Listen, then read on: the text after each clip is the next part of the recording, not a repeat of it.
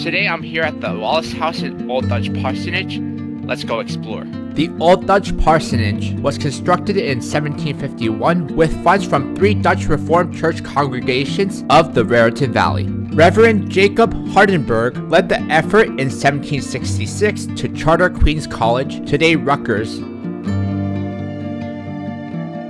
While living at Dutch Parsonage, the Reverend Jacob Hardenberg sold 95 acres of land and a small farmhouse to John Wallace.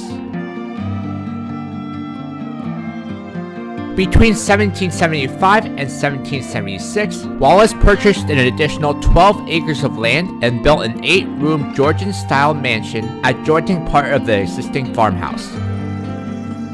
The Wallace House is an historic Georgian-style home which served as the headquarters of General George Washington during the Revolutionary War from 1778 to 1779. Because the area had few houses suitable for officers' quarters, John Wallace was asked to share his home with Washington and his staff.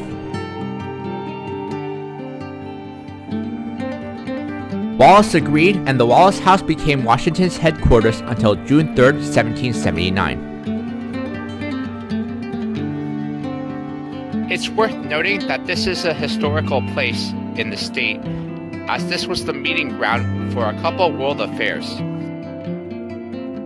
Both the Old Dutch Parsonage and the Wallace House are listed on the New Jersey and National Register of Historic Places.